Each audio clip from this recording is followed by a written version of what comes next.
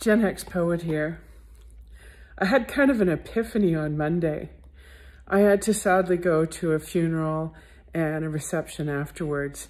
And at that reception, I saw a woman who used to be the office manager at a place I worked years ago, like decades ago.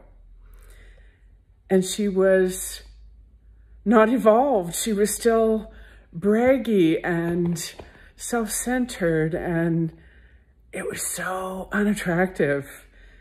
It was so sad. She, like at this event where you think that you'd legitimately want to say to people, how are you? And I haven't seen you for so long. And oh my gosh, what have you been up to?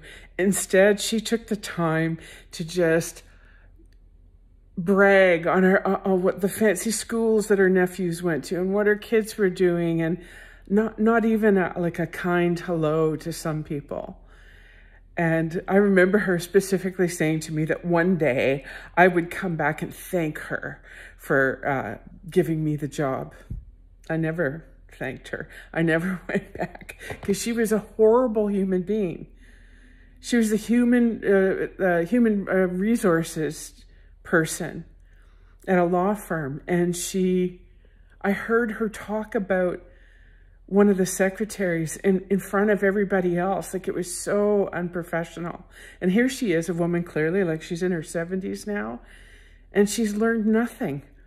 I think the best thing I ever saw Matthew McConaughey say was when he received the Oscar. And he talked about the only person he's competing against is himself. Like, he wants to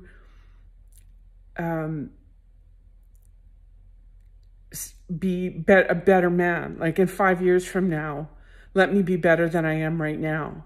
And that's how it should be. And you should care and take the time to just be kind to people. Because if I get into my 70s and I can't be kind to somebody, what a waste of a life. Anyway, thanks for listening.